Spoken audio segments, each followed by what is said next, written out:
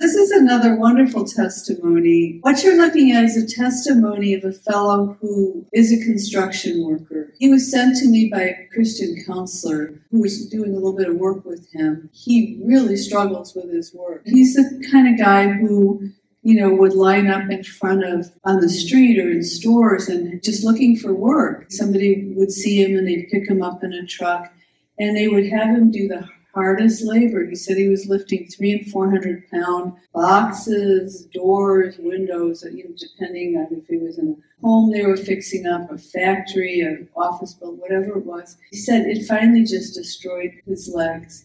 He ended up with that kind of bone-on-bone destruction of the cartilage, and the bones were damaged.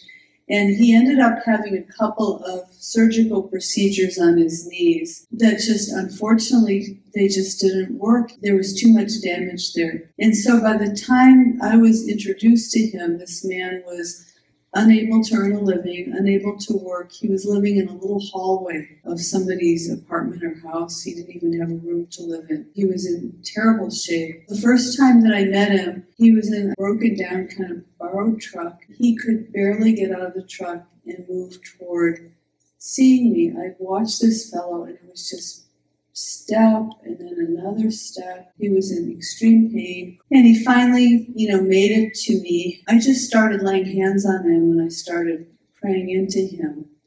And God, being the incredible God that He is, He literally gave this man an incredible healing. I kept saying to him, you've got to change the work you're doing. I said, I'm going to pray healing into you, and then you're going to lift these horrible, heavy things, and you're going to break your legs down again.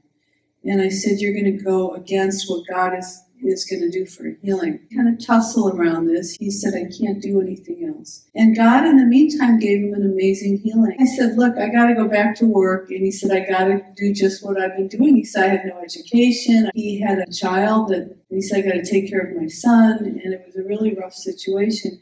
He said, please pray in that I can do my old work. And he knew exactly what I thought about this, but I said, okay, I'm going to pray to God that you can do your own work. So that's what I did. I prayed to the Lord that this man could go back and lift 300 and 400 pound weights and that God would take care of him. And what happened is exactly that. This guy was back lifting 300 and 400 pounds with no damage whatsoever this time. And after a while, when he wanted prayer, he just didn't even want prayer for that anymore. He said, my legs are fine. I just lifted 400 pounds. I lifted 300 pounds. He said now he wanted prayer for, his relationship and the family.